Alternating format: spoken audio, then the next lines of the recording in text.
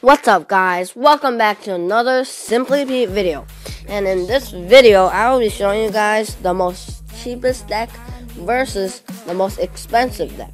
And this is a friendly battle between me and the Almighty Bro from 7 Legends. So I have the cheapest deck, while he has the most expensive deck. So I start off with 6 minions and 3 skeletons with 1 Ice Spirit push.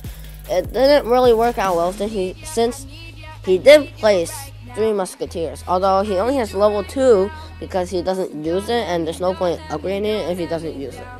So I put some spirit goblins, distract that. I zap it. Level 2s don't have much health, so zapping is very good. Then now those goblins are doing a little bit of damage. And now is what I hated the most, when he places a golem, because no matter what land troop I put, the golem explosion will kill it. And watch this, okay? And he makes it even worse by mirroring the golem. So now he has 2 golems. But the good thing is I did carry minions, so they will be unaffected by the golem's splash. The only problem is that golem still did quite a lot of damage. So I mirrored my minions to do more damage. I froze that golem and he lightnings my minions for some reason. Now, right here is where I did a lot of damage, and yeah, I did a lot of damage right here. Those 3 skeletons distracted that tower long enough for my spirit goblin to do about 100 more damage. Now I'm gonna do the 6 minions and 2 goblins push, I believe. Okay, yeah, so I mirror that. No, I place an Ice Spirit. And then he places a Royal Giant, but this is where I get his tower, so I wasn't exactly worried. All I have to do is place goblins and spirit goblins. The only problem was he did place 3 musketeers, which was really bad. But what I'm going to do is I'm going to put some fire spirits and zap the 3 musketeers. And that Royal Giant only got 1 hit off my tower, but my fire spirits are level 8. It easily killed those.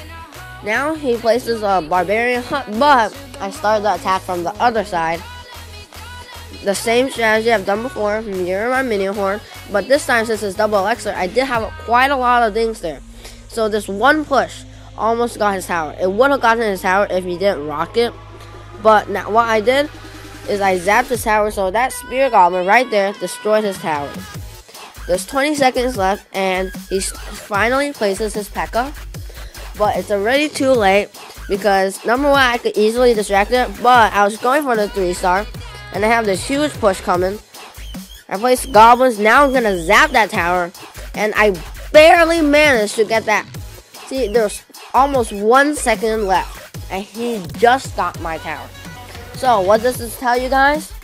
The cheapest deck is better than the most expensive deck, which also means commons are all commons is better than all rares and epics, because that's what the most expensive deck is.